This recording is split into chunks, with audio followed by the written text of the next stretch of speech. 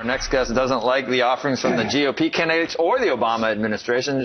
Joining us now, former Reagan OMB director David Stockman, who is, there's a lot more to you than the way we've been teasing you this morning, that you just hate the Romney-Ryan budget, and you sound like you're, I don't know, a turncoat Republican that's thrown his lot in with the Democrats. In fact, you think Ron Paul probably has the... Well, he was the only one that was right about the Fed, and the Fed is the heart of the problem. We have destroyed the capital markets, the money markets. Interest rates mean nothing.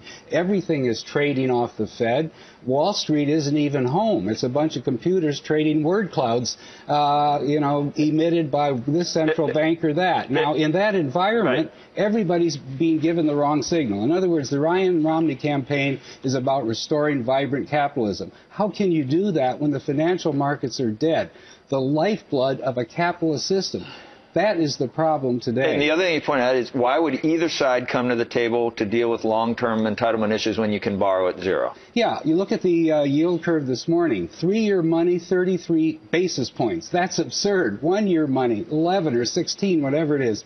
All the way out to 5 years, you can fund this debt at 65 basis points. Now, I spent a lot of years in Washington in Congress. I know what it takes to have people fall on the sword, to really reform entitlements, or finally face up to the military-industrial complex, or maybe begin to reform the tax code. They'll never do it if you can keep borrowing free money forever, because the Fed and these lunatics who are running it, and I use that word advisedly, are basically telling the whole world untruths about the cost of money, about the cost of risk, about how you allocate You wonder capital. why we get bubbles and when you're keeping things at zero, and obviously that's not what any of these yields, that's not where they should be. Yeah, well, let me ask. One thing you did say though, you said that the reason you're mad at the Republicans is because they've abandoned the Republican principles of their forefathers, more or less. Exactly, and it happened. Everything that Ronald Reagan stood for in the 1980s went down the tubes in September 2008 when they bailed out Wall Street,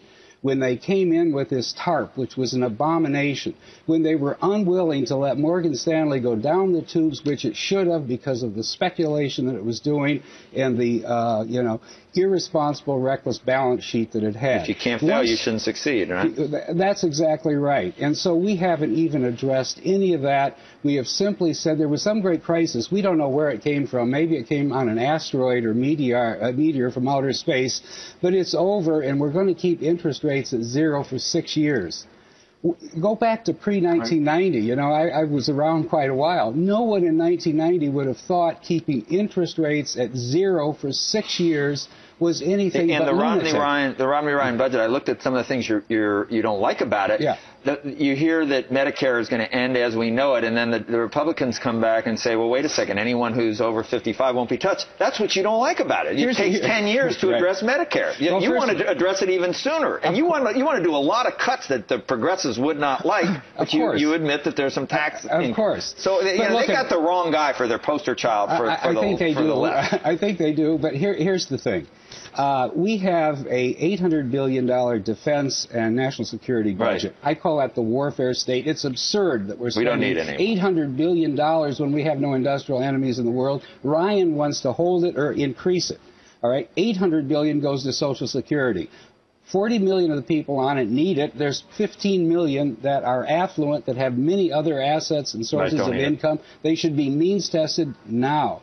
Medicare, he's taken a huge hit for Medicare. He doesn't touch it till 2023. Well, why does someone think we're going to get between now and 2023? It's a third rail, because you can't even say 2023 without getting what would you cut the defense budget by? I would cut it by a third. I would radically come in there. I would tell the generals, put your toys away, get out your sharp pencils. We are going to bring this thing down to a level in real terms that Eisenhower in 1960 said we could live with when we were facing a real industrial enemy that actually was able to do some damage. What else would you cut?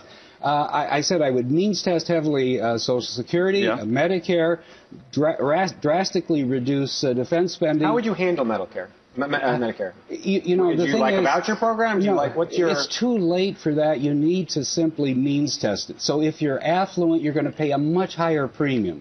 Everybody needs to pay bigger co-pays, bigger deductibles. Okay, but that is the equivalent of raising taxes on some people. Yes, and then we have to raise taxes on everybody. Okay, the Bush tax cuts expire. All of them, for everybody. We cannot afford them. We couldn't afford them. He's not your guy. He's not the guy you thought he was. Okay. He's not. You want him to come in. You were going. We're not worthy. We're not worthy. That's not who he is. And you've written these things about the fantasy of the Romney.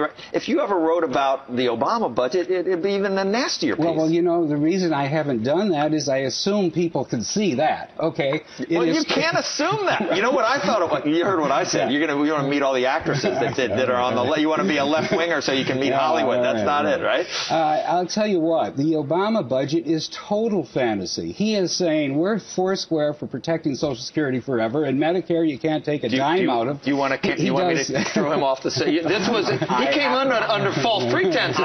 You didn't know he was going to say this stuff, did you? I happen to agree with him as well. Well, no, but here's the thing about Obama. To do all of that, and fine, that's what a liberal Democrat wants to do. What you're getting. A pro-big government Democrat. But you can't go out and say we're going to keep taxes low on 98% of the population. I know, they love those tax cuts. Those Bush tax cuts. The Bush tax cuts for the 98%. They love those. What are progressives thinking? Half of the population doesn't even pay income tax. They're getting protected already. The rest of the population has to pay for the government that all these Democrats and big government, big spenders want. And the problem we have right now is 2 free lunch parties, and it's giving bad signals to everybody. I want to go back to that junk bond rate of 4.95 on a double B. What kind of signal are you giving to the private sector that you can borrow way down deep in the capital structure of a double B credit, a junk credit, for 250 basis points over inflation? Senator, you're the private sector. What do you think? Yeah, look, I think look at corporate balance sheets. They've gotten incredibly better over the last number of years, right? So lower rates hasn't led people to borrow money. In that period, it's all been reflective of the same thing. People have been in repair mode. So the government sector's been borrowing money. It's true. Private sector has been shoring up cash as fast as they can. Look, I think the issue with politics to me, I think, is practical, which is that I think when we talk to a lot of companies and we look at markets ourselves, to some degree, you care whether taxes are at one level versus another. Most of all, you want people to stop yelling and just have some predictability. If there's no predictability, you can't invest. A lot to yell about. How about cronyism? Corporate cronyism is terrible. But the fiscal cliff, everybody talks about as if it's a one-time event. It's not. It's a permanent event. We have got ourselves buried so deep. Our promises. In promises and parties dug in. The Republicans are out of their minds. You listen to David Walker, David? I mean, he's good. He's good. Okay. Do you see he totals up our promises? It's not 17. It's not 17 trillion. It's like 60. I know, but Joe, when you get to this cliff, 500 billion of tax cuts expiring, 100 billion a year of the sequester, and so forth. They're not going to solve it through some grand compromise. What would happen if the Bush tax cuts expired?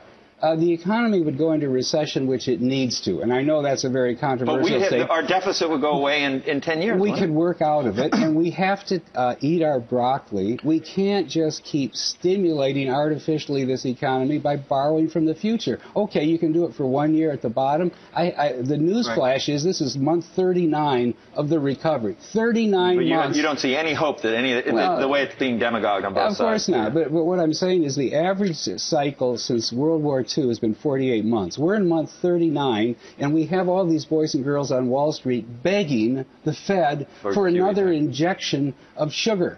Right. Now, this is how sick the system is, and you have to blame it on the Federal Reserve. So if Romney were real about what he's saying about restoring capitalism, he would say, day one, hour one, job one, Bernanke is fired. He does say that. Clean. Well, he didn't. He's not that. He said he's not that clear about it. But until he says we're going to clean house at the Fed, because that's where this crisis came from in 2008. That's why we're still buried. We're crushing savers. We're giving speculators and traders free overnight money. We're telling you, till 214, you give free. You weren't expecting this. Well, I'm sorry, I think he's got some very interesting views. I'm listening very closely. But isn't it true that when you tell traders that till 2/14 the overnight rate's going to be zero, you go out and you buy anything with a yield, anything with a duration, because the Fed isn't going to surprise you. Now, I was there. A little bit of consistency, though. Well, look, I was there when Volcker was Fed chairman. There wasn't a guy on Wall Street who wanted to take anything for granted when he was chairman, because he was going to do what he thought was right. He wasn't going to simply placate the boys and girls who want a little more. David, it was great. Thank you.